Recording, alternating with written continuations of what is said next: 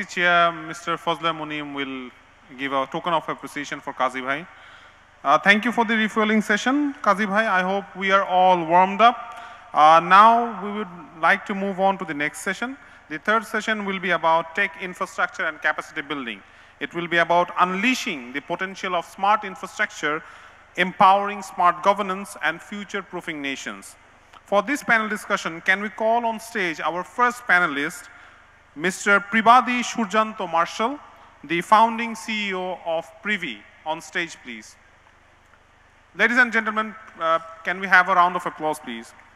Next, we would like to call on stage Mr. Muhammad Hafizur Rahman, Technology Analyst, A2I, Aspire to Innovate of the ICT Division of the Government of the People's Republic of Bangladesh. On stage, please.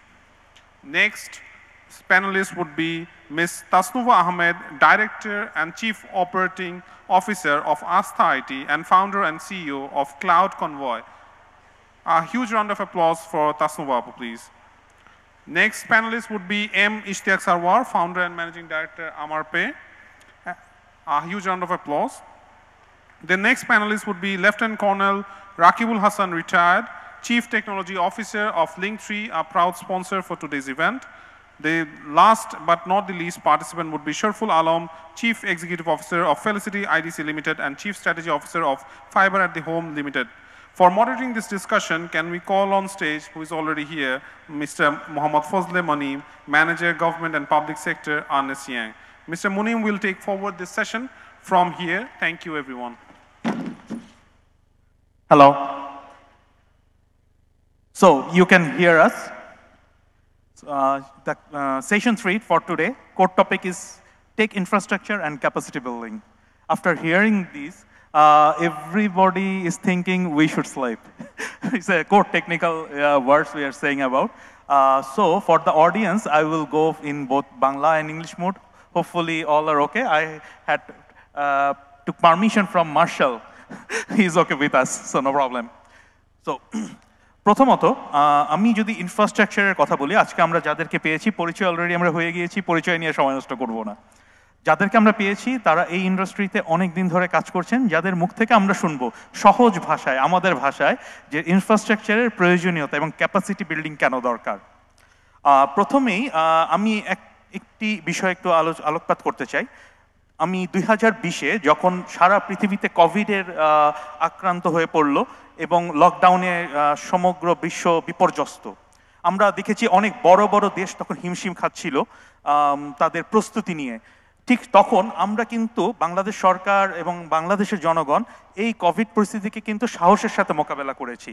তার পিছনে 3টি কারণ আমরা আবিষ্কার করেছিলাম তখন। একে, আমাদের 2021 সালের জন্য সরকারের একটি টার্গেট ছিল যে আমরা ডিজিটাল বাংলাদেশ বাস্তবায়ন করব, একই সাথে আমাদের বাংলাদেশের 50 বছরের পূর্তি, এবং তৃতীয় আরেকটি কারণ ছিল যে আমাদের মুজিব শতবর্ষ। সো এই 3টা প্রস্তুতি সেবার আমাদেরকে কিন্তু বাঁচিয়ে দিয়েছিল। সো এবার 2041-এর টার্গেট নিয়ে যখন আমরা কথা বলছি, প্রথমেই চলে আসে একটু পেমেন্ট সিস্টেমের কথায়। তো অলরেডি একজন ইশতিয়াক ভাই হাসি দিয়ে ফেললেন। যাই হোক, 2041-এর স্মার্ট বাংলাদেশের পথে চলায় ইনফ্রাস্ট্রাকচার কিংবা সিকিউরিটির প্রেক্ষাপট বিবেচনায় বাংলাদেশে বর্তমান পেমেন্ট সিস্টেম বা ফিনটেকের প্রস্তুতি কি অবস্থায় রয়েছে বলে আপনি মনে করেন, এবং একই সাথে প্রান্তিক জনগণের যে আস্থা অর্জনের বিষয়টি রয়েছে সেই জায়গাটিতে যদি আপনি একটু আলোকপাত করেন যে কি করলে আমরা প্রান্তিক জনগণের আস্থা ফিরে পেতে পারি ফিনটেকের প্রতি।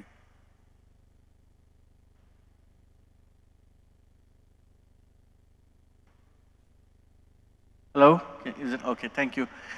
Thank you, Munim Bhai, for giving me the floor. Currently, the government, the way the government is driving towards building the smart Bangladesh and the digital Bangladesh. So, our fintech industry has evolved for quite a long journey. And আমরা যেটা দেখছি যে আমাদের regulatory body, they are also coming up with the new regulations. And the fintechs are also trying to evolve with new technological innovations like new banking নিয়ে আসছে অনেকে, কেউ হচ্ছে সুপার অ্যাপ নিয়ে আসছে, কেউ পেমেন্ট সিস্টেম নিয়ে কাজ করছে, কেউ এমএফএস নিয়ে কাজ করছে। সো এই মুহূর্তে আমাদের skill resources, that is one of the কি thing that we need, and the same time we need good infrastructure, and third, but the most important thing is the policy support. So once we have the policy support, then everything will be easier, and it will be good for us to have a total infrastructural development of fintech through the development, and then we can bring those people, those who are not using, তাদের আমরা trust আমরা নিয়ে আসতে পারবো in the industry. এবার একটু চলে যাব তাসনুভা আপার কাছে। একটি ইংলিশে প্রবাদ আছে যে লেডিস ফার্স্ট, যদিও আমি এটা শুরু করিনি। তো প্রথমেই হচ্ছে কৃত্রিম বুদ্ধিমত্তা কিংবা ফোরের যে ব্যাপক বিন্যাস আমরা ঘটতে দেখছি, এর প্রসারের ফলে আমাদের দেশের একটি বিশাল জনশক্তি কর্মহীন হয়ে পড়বে বলে অনেকেই ভবিষ্যৎবাণী অলরেডি শুরু করে দিয়েছি। তো এদের রিস্কিলিং এর ব্যাপারে লোকাল ইন্ডাস্ট্রির কি ভূমিকা রয়েছে বলে আপনি মনে করেন, এবং একই সাথে সরকার বা বেসরকারি পক্ষ থেকে আমরা কি ধরনের সহযোগিতা আশা করতে পারি? Thank you Munim. প্রশ্নটা অবশ্যই স্মার্ট বাংলাদেশ এর জন্য একদম very important question. So I think আমরা পুরোপুরি বিশ্বাস করি না যে টেকনোলজি হিউম্যান রিকোয়ার্ড যেসব সার্ভিসেস আছে পুরোটাকে আসলে বিলীন করে দিতে পারবে। এটার কারণ হচ্ছে দেয়ার আর many things that you cannot do without human. Technology আমাদেরকে অনেক বড় বড় ডেটা খুব কম সময়ে অ্যানালাইসিস করে দিতে পারে। আমরা নাম্বারস নিয়ে খুব কম সময়ের মধ্যে we can figure out, we can do market analysis, we can do research, and also আজকে সকালবেলা আমাদের chief guest Salman F Rahman উনিও বলছিলেন চ্যাট জিপিটি নিয়ে কথা, যে একজন অ্যাটর্নির হয়তো 4 দিন সময় লেগে যেত একটা পিটিশন লিখতে, যে বাট চ্যাট জিপিটি দেখা যাচ্ছে ওকে 4 মিনিটে ওটা করে দিচ্ছে। But is chat GPT totally correct? Who is going to see that? Because আমরা যে চ্যাট জিপিটি ইউজ করছি এটা তো একটা লার্ন বিহেভিয়ার, মেশিনটাকে আগে লার্ন করতে হচ্ছে, তারপরে ও হচ্ছে ওই টেকনোলজিটা আমাকে ফাস্টার করে দিচ্ছে। আমি এই সুবিধাটুকু পাচ্ছি টেকনোলজি ইউজ করার মাধ্যমে। তারপর যেমন আমরা আপস্কিলিংয়ের কথা যে বলছি, যে আমরা যদি নিজেদের অর্গানাইজেশনের মধ্যে সবসময় একটা স্কিল ডেভেলপমেন্ট ট্রেনিং এগুলার একটা রেগুলার প্র্যাকটিস রাখি, তাহলে কিন্তু আমাদের যারা জনশক্তি আছেন তারা কিন্তু সবসময় newer technology, newer practices they will always be able to learn. যেমন একটা সময় এসেছিল ব্যাংকিং সেক্টরে প্রচুর পরিমাণে হচ্ছে টেকনোলজিজ ইউজ হচ্ছে, they were using lot of software, so we were say smart banking হচ্ছে। বাট আমরা কি আসলে ব্যাংকারদেরকে হারিয়েছি? We did not. যেমন ওয়ার্ল্ডে এখন পর্যন্ত এখনও অলমোস্ট 3 লাখ নার্সের রিকোয়ারমেন্ট আছে, plus USA alone 30 lakh নার্সেসের total need আছে, এবং US alone has need for 300,000। So আমরা যেহেতু ওই যে 17 কোটি মানুষের দেশ, আমাদের দেশে তো আসলে হিউম্যান রিসোর্স আছে। এই হিউম্যান রিসোর্সগুলোকে আমরা যে স্কিলটা আমাদের পরবর্তীতে প্রয়োজন হতে যাচ্ছে, সেই স্কিলটা যদি আমরা সেই শিক্ষায় শিক্ষিত করি, we will always be able to utilize that. And one more thing, আমরা সবসময় বলছি যে গভর্নমেন্ট, একাডেমি এবং প্রাইভেট সেক্টর এটা তিনজন যদি একসাথে কাজ করে, we will be able to find out a better solution. যেমন দেখা যায় যে গভর্নমেন্ট হয়তো একটা ইনিশিয়েটিভ নিয়েছে, গভর্নমেন্টে কিন্তু প্রচুর ট্রেনিং হয়ে থাকে, you are one of the consultant, you run a lot of you are the one of the mastermind who does trainings and things, so you know that government এখন চিন্তা করলো, ওটার প্ল্যানটা আজকে হলো, ইমপ্লিমেন্টেশন হতে লাগলো আরো 2 বছর, কিন্তু 2 বছরে দেখা যাচ্ছে we don't need that anymore. So when the private sector is also talking, the academia is also saying, so this is the requirement right now. আমরা যদি ওয়ার্ল্ড মার্কেটের সাথে কম্পিট করতে চাই, আমাদের এই স্কিল সেটটা লাগবে। So when 3 parties will come along and we will be able to, you know, implement it right then, right there, we should be always be able to use technology as a blessing. ধন্যবাদ তাসনুভা আপা। আমরা যেটা শিখলাম, আপনার এই মেসেজটি আমরা চেষ্টা করবো আমাদের পার্টনার A2I বা গভর্নমেন্ট যে অর্গানাইজেশনগুলো আছে তাদের মাধ্যমে একাডেমি এবং ইন্ডাস্ট্রির কোলাবোরেশনের চিন্তাটা কতটা আমরা এগিয়ে নিয়ে যেতে পারি, জায়গাটা আমরা যেন কাজ করতে পারি। আমি এবার চলে যাব আমার পছন্দের একজন মানুষ রাকিবুল হাসান ভাইয়ের কাছে। 2041-এর স্মার্ট বাংলাদেশের যে পথ চলা আমরা চিন্তা করছি, সেখানে ইনফ্রাস্ট্রাকচার সার্ভিস প্রোভাইডার সরকারের বিভিন্ন আইন পলিসি বা গাইডলাইন প্রস্তুতিতে কতটা আসলে ভূমিকা রাখতে পারে, এবং এর ফলে প্রান্তিক জনগণ সরকার বা ইন্ডাস্ট্রি হতে কি ধরনের উপকৃত হতে পারে বলে আপনার দৃষ্টিতে মনে হয়?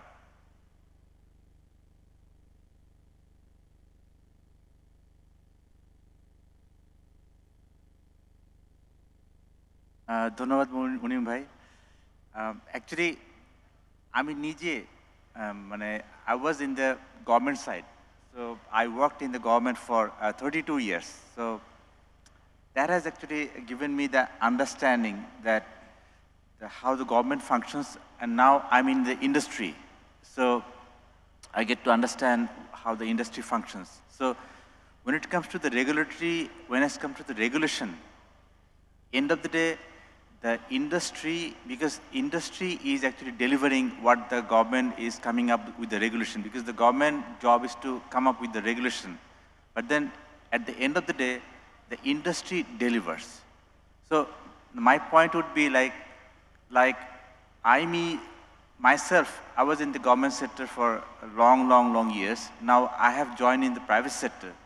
So at the same time, I would say that from the private sector, they should directly can join into the government regulation. That means the regulator should allow the industry to join in to the regulation board.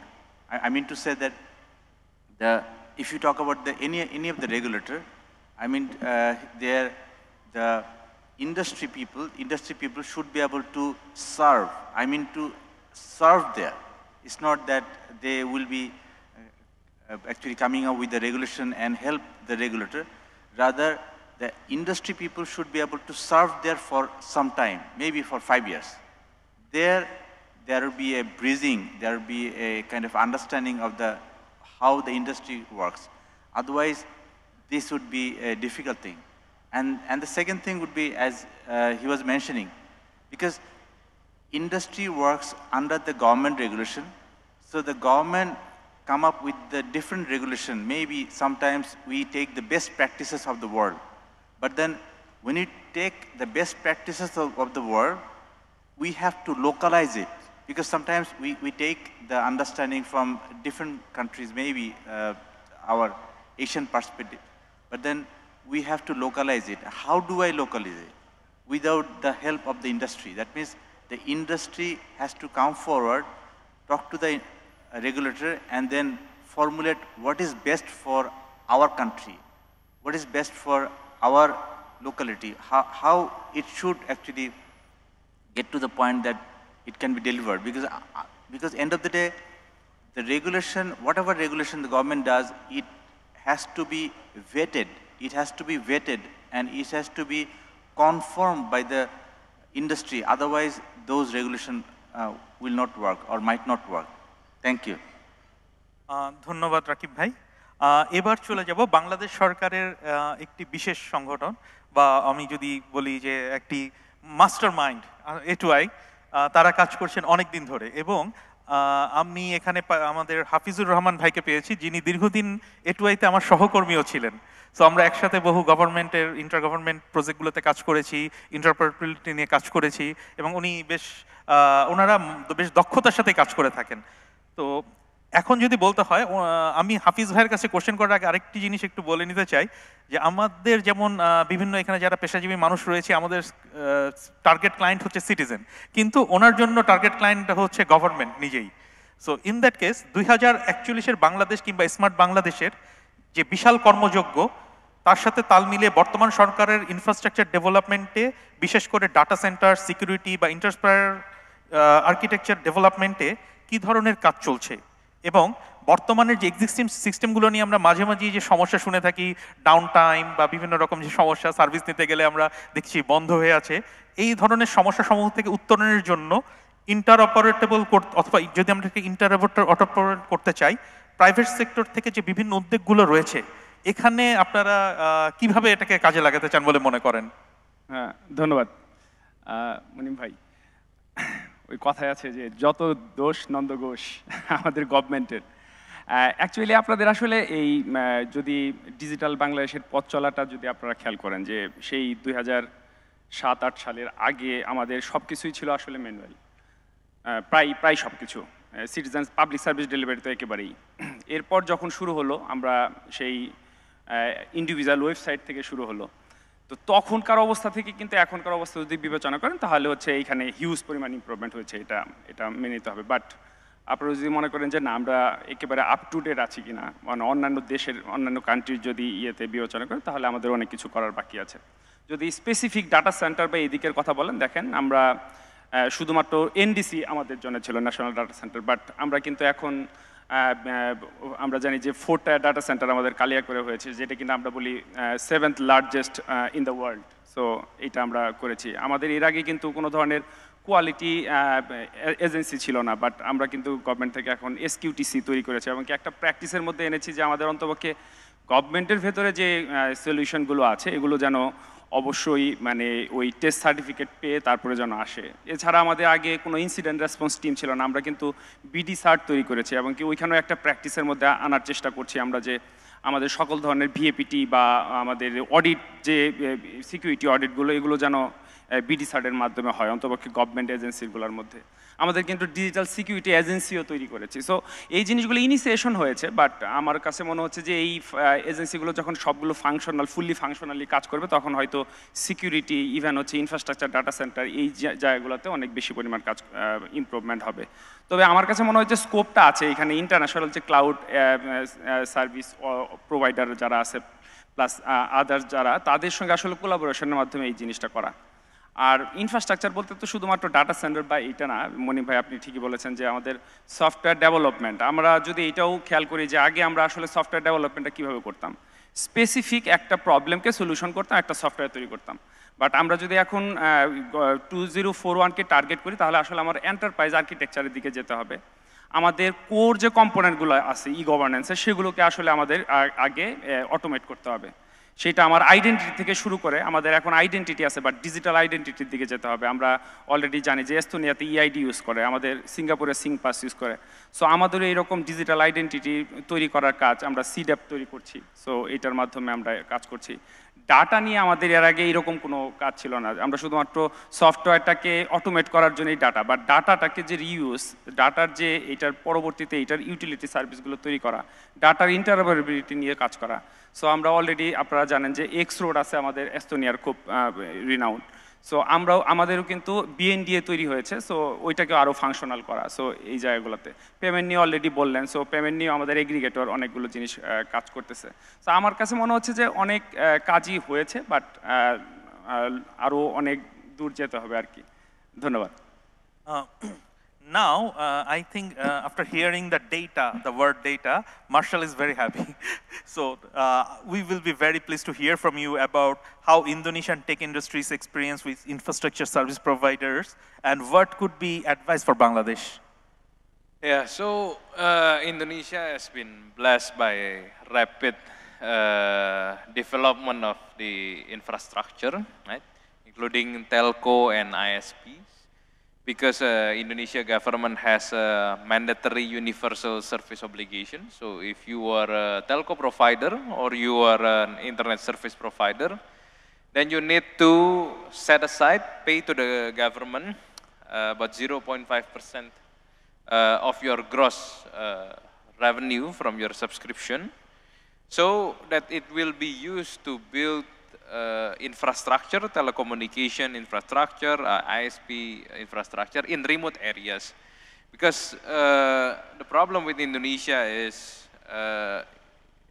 the area is very large and consists of maybe like more than 20,000 islands, right? So it's not profitable for the telco companies, ISP companies to build in the remote areas because the population is too small, the cost is too high. But that's why the government obliged them to set aside certain amount of money for the government to build those infrastructure to make sure that everyone has the same right to infrastructure. And it's been happening like about 10 years. Yeah, that's why right now the development of the infrastructure in even the remote areas is getting better and better. Another thing is that Indonesia government is also already allowing the use of cloud computing instead of obliging every startup, every company to have their own on-premise physical data center. That's why Indonesian startup could scale up much faster and efficiently. Although it also balanced that for critical data, like personal data, it must be stored within Indonesian borders. And that's why it promotes even global players of cloud providers like Ali Cloud, Google Cloud, AWS to build and invest enormous amount of data center within Indonesia. So on one hand, it increases IT investment and data sovereignty in Indonesia. On the other hand, Indonesian startup could easily scale up using cloud instead of bare metal infrastructure. So we already hear some data and other things. So now in my mind, and I will go back to our মানে যদি বলি আমার খুব পছন্দের একটি মানুষ শরফুল আলম ভাইয়ের কাছে যে এতক্ষণ যে আমরা ডেটা বা অন্য কথাগুলো যে শুনলাম বা প্রাইভেসি গভর্নমেন্টের সেক্টরের কথা তো কিভাবে আমাদের একটি স্মার্ট ইনফ্রাস্ট্রাকচার ব্যবস্থা স্মার্ট গভর্নেন্সকে এম্পাওয়ার করতে পারে এই বিষয়ে যদি আমরা আপনার মতামত একটু শুনতে চাই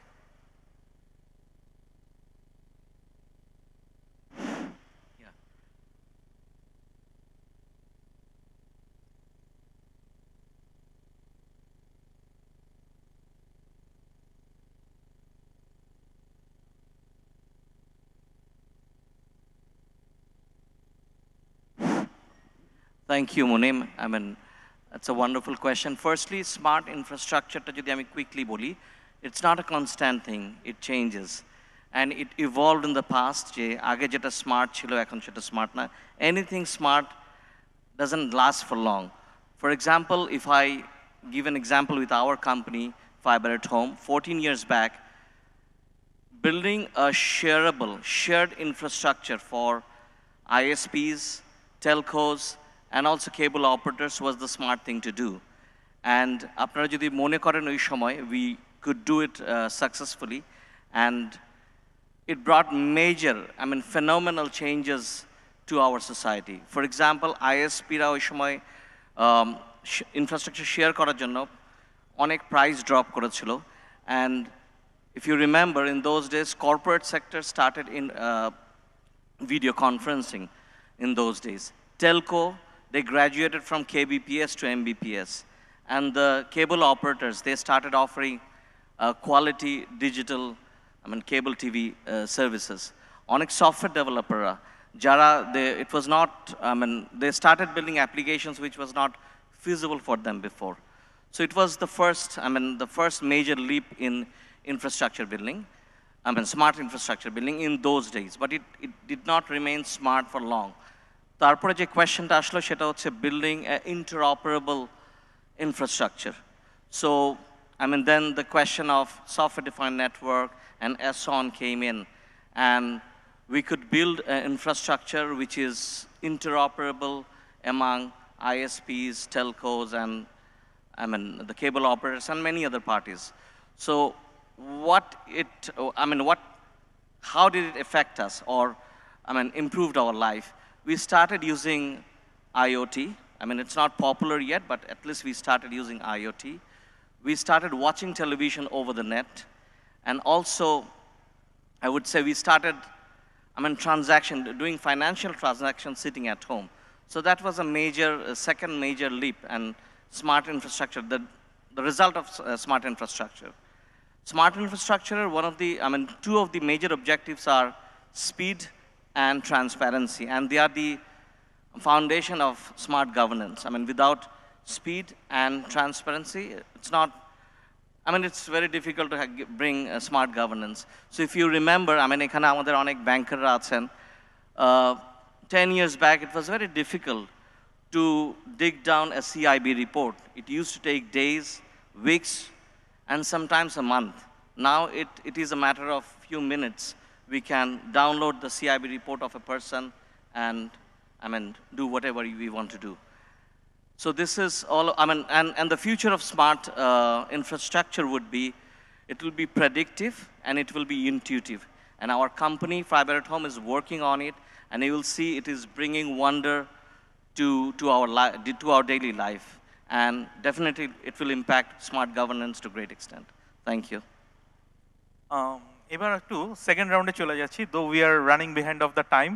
I will go with some short questions with all of you. This time I will not go directly to payment system. I will let you wait. So আমি এবার চলে যাব একটু রাকিব ভাইয়ের কাছে আবার। স্মার্ট বাংলাদেশ গঠনের সবচাইতে বেশি একটি বিশাল বড় ভূমিকা ওনারা রেখে চলছেন সারা দেশে ইনফ্রাস্ট্রাকচার ব্যবস্থা বা সার্ভিস প্রোভাইডিং এর মাধ্যমে। বাংলাদেশের এই স্মার্ট বাংলাদেশের পথ চলায় মানে প্রত্যেকটি জনগণের দেবগড়ায় যে ইনফ্রাস্ট্রাকচার পৌঁছে দেওয়ার যে বাংলাদেশ সরকারের যে প্রচেষ্টা, এই বিশাল চাহিদাকে সামনে রেখে কি ধরনের ইন্টারনাল ক্যাপাসিটি বিল্ডিং এবং মানে প্রস্তুতি নেওয়া যেতে পারে আপনাদের ইন্টারনেট সার্ভিস প্রোভাইডার বা অন্যান্য যে সার্ভিস প্রোভাইডার রয়েছে তাদের পক্ষ থেকে, এই বিষয়ে যদি আপনি একটু আলোকপাত করেন। Thank you so much. আমি আসলে যদি আইএসপিকে যদি ধরি, আইএসপি যে হাইটেক ইন্ডাস্ট্রি, মানে আমরা আইএসপিকে হাইটেক ইন্ডাস্ট্রি ধরছি এই কারণে যে আমাদের প্রতি মুহূর্তে কিন্তু সবার বাসায় এবং আমাদের এন্টারপ্রাইজ, ব্যাংক, এনবিএফআই সব জায়গায় কিন্তু আমাদেরকে কানেক্টিভিটি রাখতে হচ্ছে। তার মধ্যে থেকে এটা কিন্তু শুধুমাত্র হিউম্যানের উপরে ছাড়লে হচ্ছে না, তার মানে এখানে কিন্তু আমাদের কিছুটা এআই, কিছুটা প্রেডিক্টিভ অ্যানালিটিক্স বা কখন একটা লিঙ্ক ডাউন হতে পারে বা কখন একটা লিঙ্ক ডাউন হওয়ার আগে আমরা সেটাকে আগে থেকে সলভ করতে পারি। তার মানে হচ্ছে কি আমাদের ধরা যাক আমি লিঙ্ক 3 কথা যদি বলি, লিঙ্ক 3 আমাদের মানে দেশে একটা one of the largest ISP হিসাবে যদি আমরা বলি যে এখানে আমাদের অপারেশন চালাতে যে আমাদের হিউম্যান রিসোর্স নিয়ে কিন্তু আমাদের চ্যালেঞ্জ থাকে, because ISP being a hi tech industry আমাদের কিন্তু সেই হিসাবে কিন্তু আমাদের রিসোর্স কিন্তু আমরা পাই না। তো না পাওয়ার ফলে যেটা হচ্ছে যে এখানে আমাদের এডুকেশন এবং তার পাশাপাশি আমরা এটা নিয়ে ওয়ার্কআউট করছি, but in the mean time আমরা যদি আমাদের কথা বলি লিঙ্ক 3, আমরা কিন্তু আমাদের লিঙ্ক 3 একাডেমি আমরা চালু করেছি। যেহেতু আমরা আমাদের মার্কেট থেকে আমরা যেভাবে আমরা আসলে ফ্রেশ গ্র্যাজুয়েট হোক, আমরা অন্য অন্য জায়গা থেকে আমাদের রিসোর্স আমরা যখন পাচ্ছি, আমাদের নেটওয়ার্কের উপর ভিত্তি করে ওনারা আমাদের নেটওয়ার্ককে ঠিকমতো বুঝতে পারছেন কিনা, সেই জন্য কিন্তু আমরা লিঙ্ক 3 একাডেমি তৈরি করেছি, যাতে লিঙ্ক 3 নেটওয়ার্কের উপর ভিত্তি করে আমরা ওনাদেরকে জন্য ট্রেন করতে পারি, যাতে আমাদের ফিউচার যে নিডটা আছে সেটাকে সলভ করার জন্য। আদারওয়াইজ এখন আইসিটি ইন্ডাস্ট্রি বলেন, হাইটেক ইন্ডাস্ট্রি বলেন, সব জায়গায় কিন্তু রিসোর্স শর্টেজ। এখন আমরা যদি আমাদের নিজস্ব রিসোর্স যদি আমাদের নিজস্ব সিস্টেমের মাধ্যমে যদি না গড়ি, তাহলে কিন্তু আমাদের জন্য প্রবলেম হবে। আমরা ফিউচারে আমরা লিঙ্ক 3 একাডেমি আমরা যেটা প্ল্যান করছি, ফিউচারে লিঙ্ক 3 একাডেমি শুধুমাত্র লিঙ্ক 3কেও সাপোর্ট দিবে না, but actually we will be building professionals for the whole ISP industry. ধন্যবাদ রাকিব ভাই। আমরা ধরেই নিচ্ছি যারা ফিনান্সিয়াল সিস্টেম বা ফিনটেক নিয়ে কাজ করেন তারা দেশের ইকোনমি বা এই ধরনের জিনিসটাও একটু ভালোই বুঝেন আমাদের অন্য সকল থেকে। তো প্রথমে এবার চলে যাব সারোয়ার ভাইয়ের কাছে। বাংলাদেশের ইনফ্রাস্ট্রাকচার কিংবা প্রাইভেট ক্লাউড ইন্ডাস্ট্রিকে একটি সাস্টেনেবল বিজনেস সিস্টেমে পরিণত করার জন্য গভর্নমেন্ট কি ভূমিকা রাখতে পারে, কিংবা একটি দীর্ঘমেয়াদী ভিসি ইনভেস্টমেন্টের কথা যদি আমরা চিন্তা করি, সেখানে আমরা সেই ক্ষেত্রে আপনার কি মতামত এটা আমরা একটু শুনতে চাই। Thank you. সাস্টেনেবল যদি বিজনেস ইকোসিস্টেম গড়তে হয়, প্রথমে আগে দরকার sustainable power, and we now lack of sustainable and smooth power. That's the one of the most crucial challenge as of now we are facing. And the second thing is, যেমন রাকিব ভাই হচ্ছে যে he is working on network and infrastructure industry for quite a long period of time. We have a lack of expert people. We don't have good resources, network admin, administrator, এইগুলো পাওয়া যায় না, আমি নিজেও খুঁজে পাচ্ছি না যে to deploy a good cloud system. On the other hand, if I talk about the central bank regulatory, recently they opened up that you can host your system in cloud instead of deploying your own physical system. That's a good move. That's a good move আমাদের central ব্যাংকের পক্ষ থেকে। আর thirdly যেটা সবচেয়ে important, যে এই infrastructure ডেভেলপমেন্টটা এত expensive, it requires a huge continuous VC investment. মানে এটা শর্ট টার্ম কোনো VC ইনভেস্টমেন্ট দিলে হবে না। প্লাস আমাদের ব্যাংকিং সেক্টরে যারা আছে, যারা those who wants to finance, they finance in FMCG industries, they should come up with the policy for financing in this infrastructure sectors as well, so that তারা flourish করতে পারে। কারণ ভিসিরা আসলে লং টার্ম 5 বছর 10 বছর পর তারা এক্সিট নিবে, বাট আমাদের ফাইন্যান্সিয়াল ইনস্টিটিউশনস যারা তারা যদি সাপোর্ট দেয় then definitely it's has a good future. ধন্যবাদ। এবার একটু দ্রুত চলে যাব শরফুল আলম ভাইয়ের কাছে, যে শেয়ার ইনফ্রাস্ট্রাকচার বা লোকাল ক্লাউড ব্যবহারে প্রাইভেট বা পাবলিক সেক্টরে দেখা যাচ্ছে একটা অনীহার মতো কাজ করে অনেক সময়। তো এইখানে তাদের কি ধরনের মাইন্ডসেট এই মুহূর্তে রয়েছে এবং এই মাইন্ডসেটটাকে আমরা কিভাবে পরিবর্তন করতে পারি, এই বিষয়ে আপনার একটু মতামত জানতে চাবো। Firstly, cloud or infrastructure sharing is not an option. It is a must. এখন কে কখন আসবে, that is the question.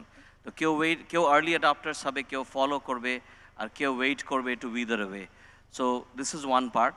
And আমি বলবো যে আপনার question যেটা ছিল public and private sector, public sector started late, but আমার মতে public sector is ahead of private sector in adopting cloud and shared technology at this moment. Just to give you an example with the National Data Center, আপনি সেখান থেকে বাংলাদেশের কতগুলো মানুষ কত ধরনের সার্ভিস পাচ্ছে। ইউ জাস্ট হিন্টেড, আমাদের প্রোগ্রামের শুরুতে অনেকে পাচ্ছে না। এটা আসলে যারা পাচ্ছে না তারা অনেক বেশি শাউট করে, এটার পার্সেন্টেজটা হয়তো 1%ও না, but most of the people are getting services. আমরা 20 বছর আগে 10 বছর আগে যে লাইন ধরে দাঁড়াতাম, গ্রামের মানুষ অনেক দূর শহর ট্রাভেল করে শহরে আসতো সিটিজেন সার্ভিসের জন্য, সেগুলো এখন দরকার হচ্ছে না। So the government is far ahead, I would say, at this moment, and I'm sure private sector will catch up very soon. And also central bank থেকেও recently একটা cloud-এর উপর banking sector-এ যেই guideline-টা এসছে, that is also phenomenal. আমরা ইন্ডাস্ট্রিতে আছি, আমরা এতটা আশা করিনি। মানে আমরা ভেবেছিলাম যে এটা gradually allow করবে, বাট আমরা দেখলাম যে এটা fully allow করে দিয়েছে, যে না অনেক বড় বড় দেশের বড় বড় দেশও এটা সাহস করতে পারেনি। So that is amazing, I would say. আর ইনফ্লুয়েন্সের ব্যাপারে আমি একটু জাস্ট কুইকলি বলি যে মানে মাইন্ডসেট চেঞ্জ করার জন্য আমার মনে হয় যেটা গভর্নমেন্টকে ইনিশিয়েটিভ নিতে হবে, বিকজ 1997-এর কথা মনে আছে যখন বাংলাদেশে টেলকোকে ডেমোক্রেটাইজ করা হয় অ্যান্ড কম্পিউটারের উপর ট্যাক্স তুলে দেওয়া হয়, 2008-এ ডিজিটাল বাংলাদেশের ঘোষণা হয়। এরপর থেকে আমরা জাস্ট ফাস্ট ফরওয়ার্ড করেছি। সো গভর্নমেন্ট যদি ইনিশিয়েটিভ নেয় এবং পলিসি সাপোর্ট দেয়, Bangladesh will be haven on earth for any ICT or telco business. Thank you. এবার একটু দ্রুত চলে যাব তাসনুভা আপার কাছে। আমরা খুব দ্রুত, বাংলাদেশের দেশে বিশাল জনশক্তি হচ্ছে মহিলা, মানে এখন বলা যাচ্ছে যে 50%-এর কাছাকাছি মহিলা রয়েছে। এই বিশাল জনশক্তিকে আমরা কিভাবে টেক রেডি ওয়ার্কফোর্সে পরিণত করতে পারি এবং এই পরিণত করার পথে যে বাধাগুলো আসবে, এই বাধাগুলো আমরা কিভাবে অতিক্রম করতে পারি বলে আপনি মনে করেন?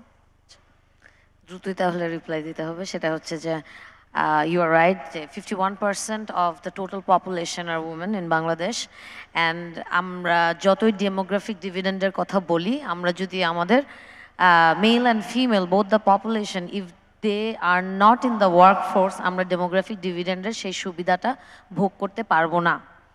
সো জাস্ট 3 বছর আগের কথা, কোভিড আমাদেরকে দিয়ে এমন অনেক কিছু করালো এবং দেখালো যে আমরা হয়তো কখনো এই সিচুয়েশনটা বা এই জিনিসগুলো আমরা করতে পারতাম, আমরা এগুলো কখনো চিন্তা করি নাই।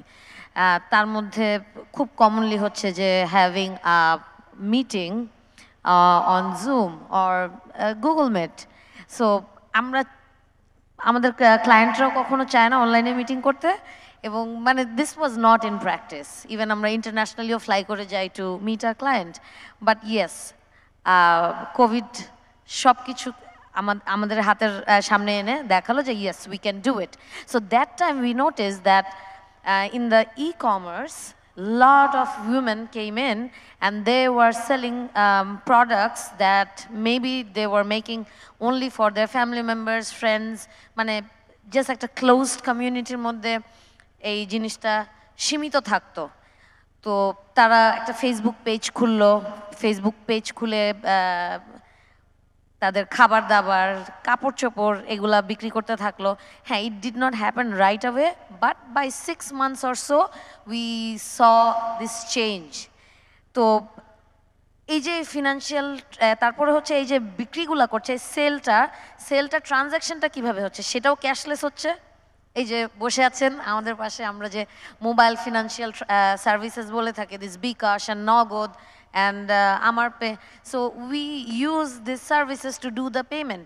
তো যারাই কিনা এই ডিজিটাল সার্ভিসেসগুলো নিয়েছে, এই প্ল্যাটফর্মের সুবিধা ভোগ করেছে, এবং তাদের মধ্যে যদি আমরা বলি যে হ্যাঁ ঠিক আছে 20-25% women has implemented it, so they have implemented tech in their life. So এখন this exact question was আমরা এদেরকে আরো আপস্কেলিং কিভাবে করতে পারি। হ্যাঁ, there are a lot of trainings, গভর্নমেন্টের ট্রেনিং হয়, ইউনিভার্সিটিস ট্রেনিং হেল্প করে, and there are also private sector trainings too, যেটাতে কিনা আমরা আসলে ঢাকা কেন্দ্রিক বলবো না, ওই যে গ্রামে গঞ্জে বসে সেইখানে থেকে আমরা কিন্তু এই সুবিধাটা ভোগ করতে পারছি। আপার সাথে যদি একটু অ্যাড করি, ট্রেনিংটাকে আসলে গ্রামে গঞ্জে নিয়ে যেতে হবে। তো এই Exactly. অ্যাড করতে যে আপাকে একটু থামিয়েও দিচ্ছি। না, এখানে থামানোর আরেকটু যেটা করবো যে আমরা যে আপওয়ার্কে আমাদের এত ডেভেলপারদেরকে পেয়ে থাকি, এটা কিন্তু নট নেসেসারিলি সব ঢাকায় বসে আছে, তারা কিন্তু বিভিন্ন জায়গা থেকে, বাংলাদেশের বিভিন্ন জায়গা থেকে তাদের প্রোফাইল আপলোড করছে, কাজ করছে, এবং দেয়ার আর ফিমেলস টু, এবং ফিমেলদের জন্য এটা খুবই মানে it is very friendly to them that they can work from home. Thank you. So এই এখন যে কথাটা শুনলাম যে ট্রেনিং মানে কিন্তু শুধুমাত্র যে আমাকে সফটওয়্যার বা কোডিং শিখতে হবে সেটা নয়, এর বাইরেও আমার অনেক কিছু আছে টেক সম্পর্কে জানা। দ্রুত চলে যাব একটু হাফিজ ভাইয়ের কাছে, যে এই যে টেকনোলজি শেনা বা শেখা বা জানার যে আগ্রহ, এই ক্ষেত্রে আপনার যেমন ক্লায়েন্ট হচ্ছে বাংলাদেশ সরকার নিজেই, so in that case Bangladesh সরকারের ভিতরে ক্যাপাসিটি বিল্ডিং এর জন্য কি ধরনের পদক্ষেপ নেওয়া হচ্ছে, এই বিষয়ে যদি একটু দ্রুত আলোকপাত করেন। এটা খুব ইম্পর্টেন্ট যে আমরা কিন্তু বাংলাদেশের জনগণ সবসময় একটা জিনিস আমরা খেয়াল করছি কিনা, যে তাদের কিন্তু অ্যাডাপ্টেশনের জন্য আমাদের বেশি একটা পেতে হয় না, বেগ পেতে হয় নাই, যে আমরা ফিচার ফোন যখন দিলাম তারা কিন্তু অ্যাডপ্ট করে নিল, আমরা এখন ফিচার ফোন থেকে স্মার্টফোন দিচ্ছি, তারা কিন্তু অ্যাডপ্ট করে নিচ্ছে। সো সিটিজেনের অ্যাডপশনটা নিয়ে অত বেশি আনা, যদি কিনা আমাদের সাপ্লাই সাইডটা ভালো থাকে। তো সেই দিক থেকে বিবেচনা করলে আসলে আমাদের যে গভর্নমেন্ট, বর্তমানের যে গভর্নমেন্ট এমপ্লয়ি যারা আছেন, যারা কিনা প্রোভাইডার সাইডে আছে, তাদের আসলে এই প্রস্তুতিটা খুব ইম্পর্ট্যান্ট। তো এর জন্য আপনারা দেখেন যে যখন ডিজিটাল বাংলাদেশ 2021 ভিশনটা এইটা সাকসেসফুল করার জন্য কিন্তু আমরা গভর্নমেন্ট থেকে তাদের মধ্যে একটা ইনোভেশন কালচার তৈরি করা, তারপর হচ্ছে আমাদের এই যে সার্ভিস প্রসেস সিম্পলিফিকেশানে তাদেরকে উদ্বুদ্ধ করা, এবং কি এটাও জানেন কিনা যে আমাদের ক্যাবিনেট ডিভিশন থেকে কিন্তু বলা হলো যে প্রত্যেকটা মিনিস্ট্রি তার 2টা করে উদ্যোগকে ডিজিটাল করতে হবে এবং কি সার্ভিস প্রসেস সিম্পলিফিকেশনের আওতায় আনতে হবে। এটা আপা মানে annual process agreement, annual performance agreement যেটা, সেইটাতে ঢুকিয়ে দেওয়া হলো, এবং কি সেটার ইম্প্যাক্টটা কিন্তু আপনারা দেখতেই পাচ্ছেন যে আমরা ডিজিটাল বাংলাদেশ ভিশন 2021কে কিন্তু আমরা টাচ করতে পারছি। সো এখন 2041 আমাদের সামনে, তো এর জন্য 4টা আসলে বেসিক 4টা জিনিস নিয়ে আমরা এগোচ্ছি। একটা হচ্ছে এই গভর্নমেন্ট এমপ্লয়ীদেরকে আসলে এটাকে বলা হয় যে এন্টারপ্রিনারশিপ নিয়ে আসা, মানে গভপ্রিনার করা, কারণ ইনাদের ট্রেডিশনাল ওয়েটা হচ্ছে যে কোনো একটা কিছু তাদের কাছে আসে, তারপরে সেটাকে তারা আদেশায়িত হয়ে তারা কাজটা করে, তা না করে আসলে তাদের নিজেদেরকে আরও ইনোভেটিভ হওয়া, তাদের নিজেদের কাজটাকে নিজেদের প্রবলেমটাকে নিজেই করে নেওয়া, সেই জিনিসটার উপরে জোর দেওয়া। 2 নাম্বার হচ্ছে তাদেরকে টেকনোলজি, ফ্রন্টায়ার টেকনোলজি সম্পর্কে জানা। সো আমাদের বেশ কিছু ফোরওয়ার্ড টেকনোলজি ওয়ার্কশপ হচ্ছে, এবং কি বিভিন্ন মন্ত্রণালয়গুলোতে আমরা তাদের প্রবলেমগুলো তারাই খুঁজে বের করছে। আপনারা জানেন যে 1250 প্লাস আসলে প্রবলেম ফ্রন্টায়ার টেকনোলজি দিয়ে সলভ করা যায়, এরকম প্রবলেম তারা বের করছে। এরপর হচ্ছে ডাটা লিডারশিপ, যে জিনিসটা এটা খুব ইম্পর্টেন্ট, এইটা নিয়েও কিন্তু আমাদের কাজ করা হচ্ছে। লাস্ট অফ অল যে জিনিসটা সেটা হচ্ছে আমাদের ইনোভেশন, মানে পাবলিক সার্ভিস সেন্ট্রিক ইনোভেশনটা, এইটা নিজেদের কালচারের মধ্যে আনা। সো এইগুলো বিষয় নিয়ে আমাদের এখনকার যে ট্রেডিশনাল যে কারিকুলাম, যেটার মাধ্যমে তাদেরকে আসলে করা হয়, ক্যাপাসিটেট করা হয়, সেই কারিকুলামের ভিতরে আসলে হাত দেওয়া হচ্ছে। আমাদের এই কারিকুলামটাকে আরেক নতুন করে সাজানো, প্লাস হচ্ছে আমাদের যে গভর্নমেন্ট ট্রেনিং ইনস্টিটিউটগুলো আছে, বিশেষ করে বিপিএটিসি, নাটা বা বার্ড যাই বলি, এদেরকে সঙ্গে নিয়ে আসলে এই কারিকুলামটাকে আসলে আরও একটু চেঞ্জ করা, এবং কি 2041কে টাচ করার জন্য যেটা করা। হাফিজ ভাইয়ের কাছ থেকে শুনলাম তারা অনেকগুলো ট্রেনিং প্রসেস নিয়ে চিন্তা করছেন, ইনশাআল্লাহ আশা করব যে তারা এই ট্রেনিং প্রসেসে প্রাইভেট সেক্টরকে অন্তর্ভুক্ত করে দিবেন তাদের সাথে ব্যবস্থা নেওয়ার জন্য। এবং এবার আমি now I will go to martial again. So we will love to hear from you how Indonesian government assisting the local industry for their capacity building in your country. Okay, first of all, both the Central Bank of Indonesia and the Financial Service Authority, they have what is called regulatory sandbox. You know, because it's impossible for the government to govern everything in place, yeah, before the technology exists, right? But on the other hand, if they let anyone, any startup to build new technology, offer it to the market, offer it to the mass market, right?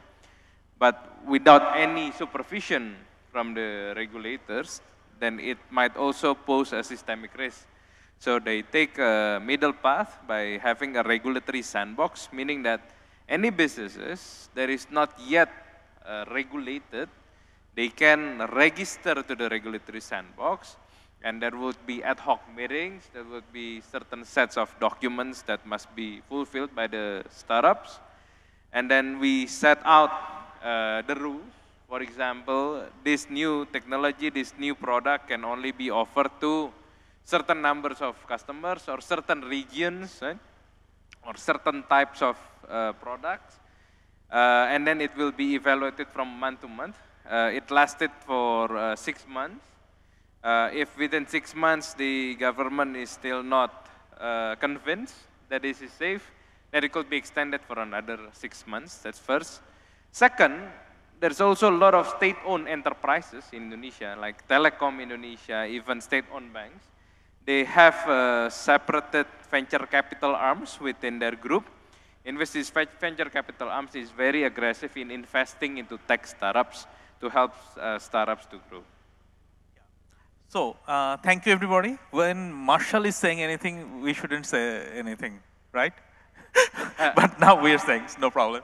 So, today, আমরা যে আলোচনাটা আজকে এখানে করলাম, we were found something very good or worse.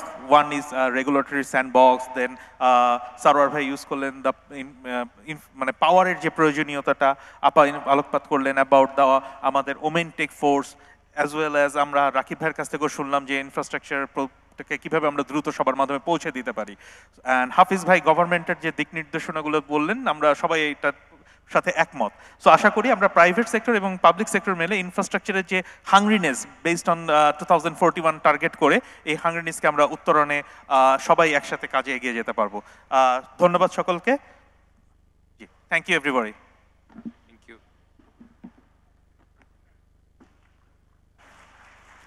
Now I would like to call on stage our DNP Imran Kadir Bhai and our Digital Committee Chairperson Fahim to hand over the token of appreciation to our guests. A huge round of applause for all our discussants. Thank you for the wonderful session. We look forward to the feedback.